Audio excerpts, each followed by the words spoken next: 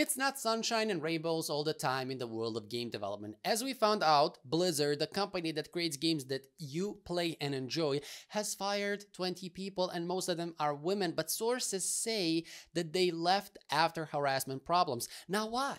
Why would Blizzard, a multi-billion-dollar company, risk their future over this issue? Did they really harass those poor people? Are AAA game companies not the paradise where every single game developer wants to work? Well, I am not Sherlock Holmes here, but my name is Fahir and I help game developers build their dream games and get hired in their dream studios. So if you are in that kind of stuff, make sure that you subscribe. And in this video, we are going to take a look at this issue and get to the bottom of it and see, is Blizzard guilty? Are the employees guilty? Am I guilty? Are you guilty? Let's find out together. The firm has spent the last several months dealing with a handful of lawsuits and claims about its allegedly toxic workplace environment. More than 20 other employees have faced disciplinary action, it is said in a letter to staff on Tuesday. Some of those known to have left include high-profile game developers. It's truly interesting how all of these people are suing them over toxic workplace environment. I mean, how big of a coincidence would it be to get 20 people together to lie over the same problem? And as they state, some of these are high-profile game developers. Shit, maybe there are even some people we personally know or from YouTube that are working under their name being dehumanized and used. And this is a big issue that happens with a lot of big companies, including game development companies, unfortunately. And that's why I emphasize in my Game Dev Academy that you pack yourself with skills that you are not dependent on a company, and even if you leave on your own or get fired for whatever reason, you are skilled enough to land a next job in a short period of time, or you can work freelance, or you can sell your own projects or whatever, but you are not dependent on a single company. And this is what I emphasize inside the academy. But let's hear what Blizzard has to say about all of this. The company's chief compliance officer, whatever that is, Francis, whatever his last name is, said that staff who violate its policies will be terminated or disciplined regardless of their seniority, or however this word is pronounced.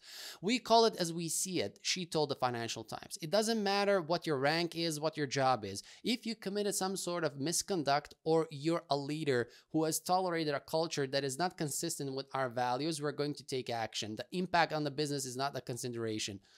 Maybe they consider not allowing themselves to be harassed some kind of violation? I don't know. I'm not sure. California's Department of Fair Employment and Housing took legal action against the company in July following a 2-year investigation. It accused the gaming giant of having a frat boy culture in which female employees are subjected to unequal pay, retaliation, and harassment, which it said the company was failing to prevent. Activision Blizzard denied any wrongdoings and continues to fight the case. However, it sparked hundreds of employees to stage a walkout in August, and more than 2,000 staff also signed a petition in response. These are really interesting things, and yet, they are claiming they're innocent. I don't know.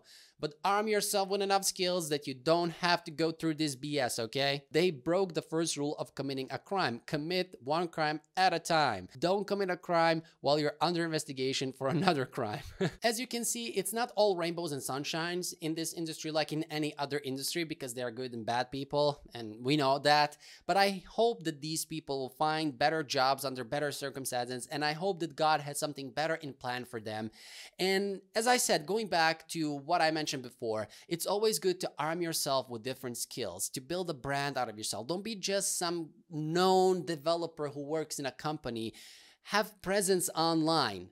And I show you tricks to that in my Game Development Academy, how to build presence, how to build a following, and I show you the secrets that very few developers know, how to basically not worry about a job ever again, because you will be well structured with a good portfolio, with a good reputation to find another job in a matter of, in a short span of time. So if you are into that stuff, you can check it out. Link will be down below. Other than that, let me know what you think about this issue, because I'm really bothered with this. This industry is supposed to be about fun, about providing entertainment to people, giving back to the society in that way. So people who are doing this are making this industry look bad. Anyways, let me know what you think about this down below. and I will see you guys in the next video.